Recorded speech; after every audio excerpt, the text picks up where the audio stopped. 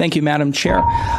This is the first time I've spoken at a Board of Ed meeting, believe it or not. I am a town council boy, and part of the reason is related to a council matter.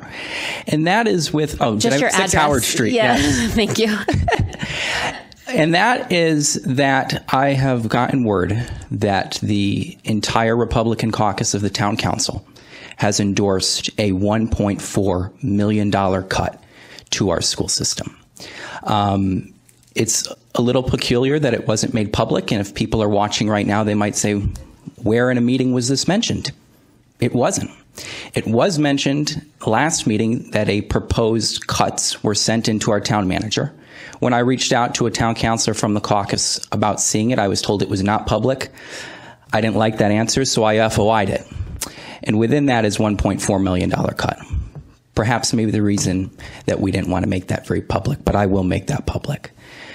And I am incredibly distraught because I think anybody that understands education knows that it is not numbers.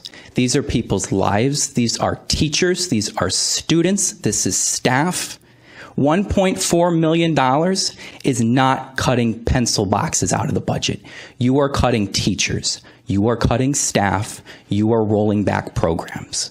And I find it incredibly ironic, especially because there are individuals who continually attack that man, attack this board, and claim that our schools are failing, and they believe the solution is to roll back what we already have. This budget being proposed by the Board of Ed does nothing to enhance education. It maintains what we already have. So you're stating that we need to roll back.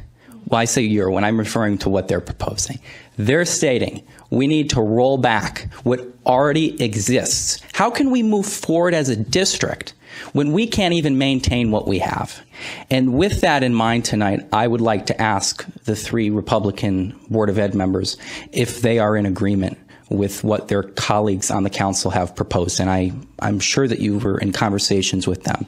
And it's unfortunate because I know there are people on the council that have sat on the Board of Ed. They know $1.4 million. It's not like capital improvement on the town council. You're not cutting trucks. You're cutting programs. You're cutting people. And that is a significant impact to our schools. And I think if we're going to have a serious conversation about what our values are as a town, our values should not be to the people looking here. Not only do we not want to maintain what we have, we want to roll back what already exists. And I find that incredibly concerning as a resident, as someone who is an educator, and as someone who studies education at the University of Connecticut, all of which is just, I mean, it's incredibly distressing. Like I've mentioned, I have never had to come before you, ever. And hearing $1.4 million is mind-blowing. And the fact that they decided not to publicize it is even more concerning and even more telling because I think it's playing politics. Thank you, Madam Chair.